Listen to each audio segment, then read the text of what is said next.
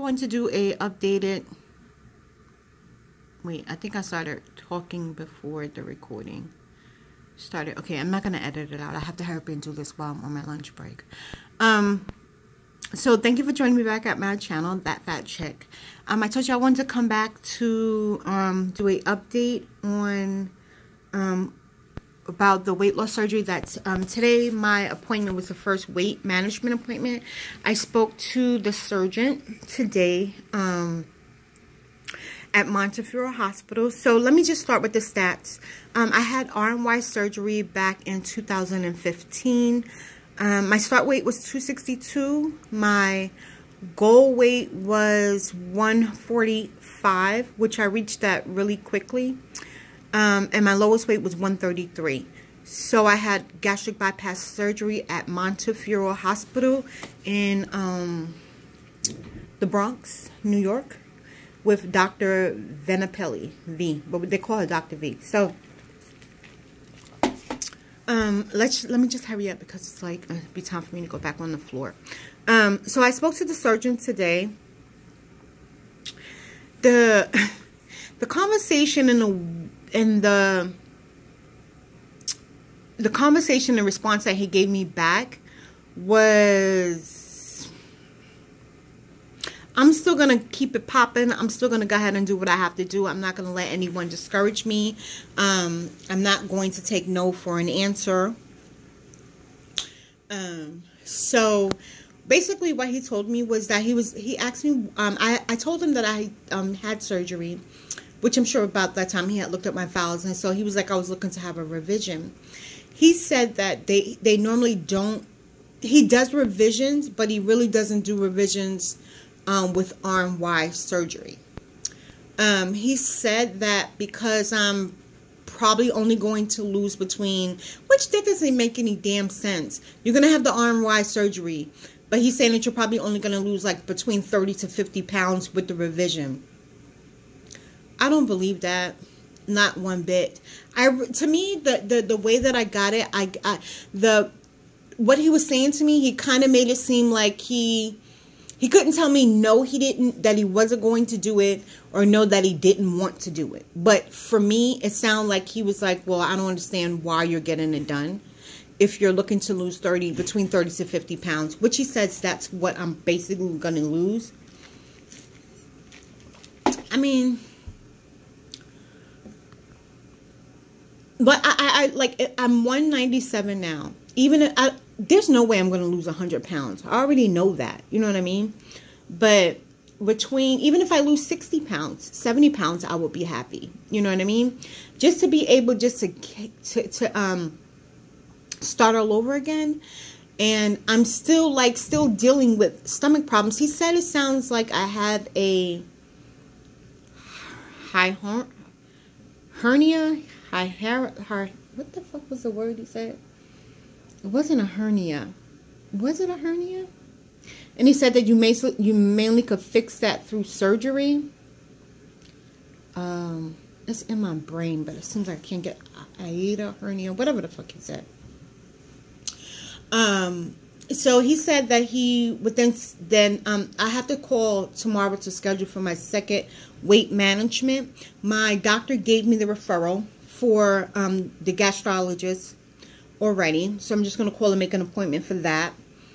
So now I'm working on my second visit, weight management. So he just gave me 20 pounds to lose before the surgery. The surgery will be between 3 to 6 months. 6 months the most. So it's time for me to start like really changing the way I eat and stuff. I know that I've slacked off a lot, especially with the pandemic and the COVID, and then me getting really, really sick. And so I know I need to reset my body all over again. So what I'm going to do is I'm going to really start detoxing and stuff, cutting back on like the carbs and stuff, like the bread and the rice. And then I started ordering out and stuff a lot. And I'm back at work too, so that'll cut down on most of the eating and stuff like that. But I need to really, I mean, 30 to 30 to 50 pounds to me seems like a lot of weight to lose. It really does. And it sounds like a lot of weight loss. I mean, if I can lose between 30 to 60 pounds, I'm cool. It just, I don't think that he sees a purpose of it, because he's like, well, I'll give you 20 pounds to lose. And if you can lose 20 pounds, then you'll let us know that, you know, you'll stick to a regimen. This is not like the first time I've had RNY surgery before. I've been through this. So, I don't know. He was kind of pissing me off a little bit. And I was, in my whole mind, I was just like, I'm going to do it. I'm going to do it. I don't care what anyone says. I don't care about people like, oh my God, you can do it. No, I'm going to get this done. I'm going to get it done. Any type of surgeries that I need to have done, I'm going to start doing them now. Anywhere I have to go, because our contracts for our medical coverage is up next year, October.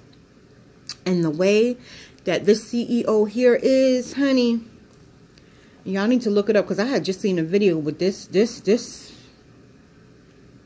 She was even coming so fly out her mouth. The news picked it up, honey. Okay? So I need to hurry up. Because the way the unions are going, the way these people are talking in here, I'm going to get my teeth done. I'm going to have my weight loss surgery. I'm going to get my stomach fixed. Anything that I need to have done, I'm going to get it done. Anything that my daughter needs to get done, I'm going to get it done before we want. Because the way that they're doing it, they want us to pay for our own medical coverage now. Okay?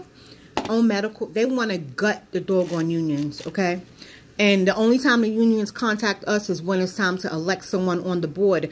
Other than that, we don't hear shit from the motherfucking unions or any of our leaders to do any goddamn thing. Okay? But they still getting them bonuses, though. Okay? So, muffins, we're going to keep it pushing with this surgery. I'm going to do everything I can to change the way I'm eating, start exercising, do whatever I have to do. I'm going to lose this 20 pounds, and you're going to give me this surgery. Bottom line. So, I mean, like, I just want to hurry up and get the appointments done. My third weight management. So this is, so I'm wondering, do you have to do a weight management every month? I'm not quite sure. So I'm going to schedule my, no, the third weight management that I have, they'll give me a list of the tests that need to be done. But if I could get it all done now, I don't have to. If the majority of the list of tests that they give me, I've already got them done, that'll knock off some more stuff off of the list, and then I can get the surgery done. I'm looking to have the surgery hopefully by January or February. I still have 4 weeks of vacation. So I want to kind of schedule it around it. If it could be at the beginning of the month, I mean the beginning of the year, then I can do it, because then my vacation time rolls back over again. But I have not used any of my vacation time this year, so I still have 4 weeks. So, well, let me go. It's 9. Well, I still got my 15 minutes added on, but it's 9 o'clock now. Oh Lord. Look, everybody know where the hell I work at. Everybody know my name already, so whatever. All right, my friends, so let me go. I'm just hoping that everything will just work out. I know I'm having a lot of problems with my stomach. Like, I can hear, like, the gas in my stomach. The ulcer is making more gas, more air going to my stomach, too. I believe I've had COVID twice already, but this weekend, I know one of the signs of having it, or I don't know whether it's a stomach virus or it's just, I could not have been having dumping for 3 damn days. That doesn't make any sense. But I don't know if I have a stomach virus or I have no idea. But I wasn't feeling good the weekend.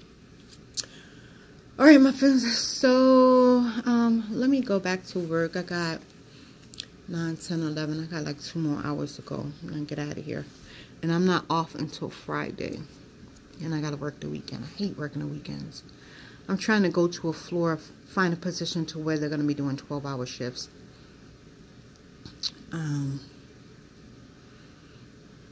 me go.